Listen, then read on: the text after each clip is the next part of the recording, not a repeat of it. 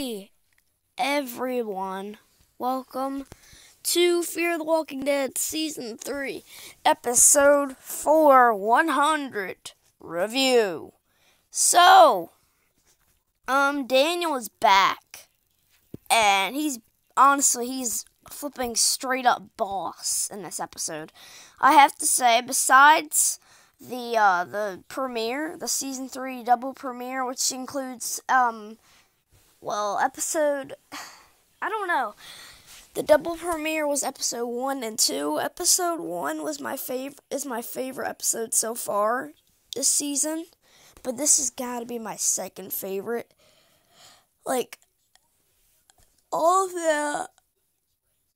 the characters, like Efren and Lola, were really cool characters, and I can't wait to see what they do with them. I'm hoping they'll become pretty main characters soon, but by the looks of the next episode, it doesn't look like we'll be seeing them much, which sucks because I really like the Efrain character. He was really he was a guy who still lived by the rules of the old world. Like, he doesn't approve of killing, but he does forgive people for things. Like, he is a forgiving man. And Daniel had his travel through Dante's dam and ended up just straight up killing all three of his goons, and then killing Dante himself, and then dumping their bodies over the dam, which was absolutely insane. I love that part. And then Daniel, there's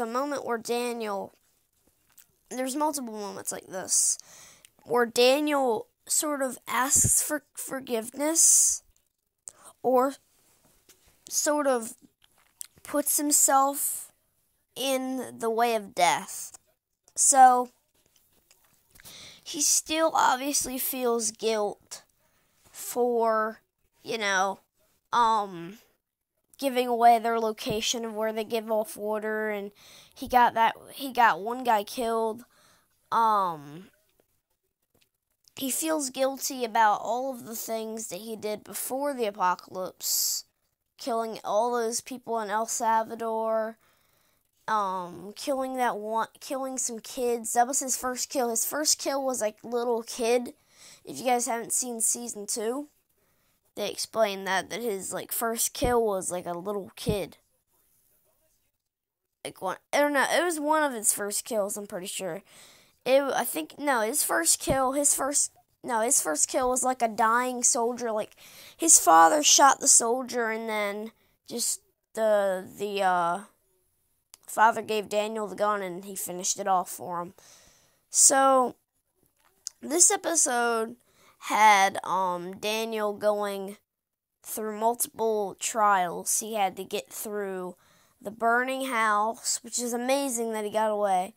He had to get away from some walkers. He had to get away from the storms and crap that was happening outside. By the way, probably one of my favorite walker kills was in this episode. It was this huge guy just comes up on Daniel, and then there's a lightning storm, and it just it's really cool. It shows how he is a zombie and everything, and it lightning strikes his head, and it just straight up just zaps him, and he dies, and he gets my God, that was so amazing. Honestly, I thought that's one of that is one of my favorite walker kills from any of these episodes, honestly. My favorite walker kill out of Walking Dead and Fear the Walking Dead, well, no. My favorite walker kill from The Walking Dead is most likely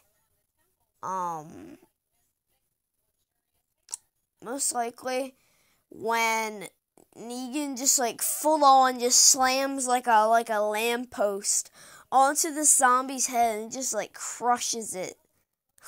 It's like flipping amazing.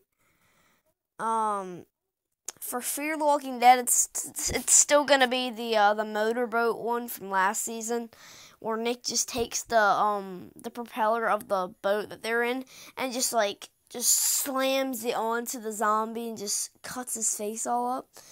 And then for Z Nation, it's just Murphy just full on using his head and exploding a zombie's face. It's amazing. But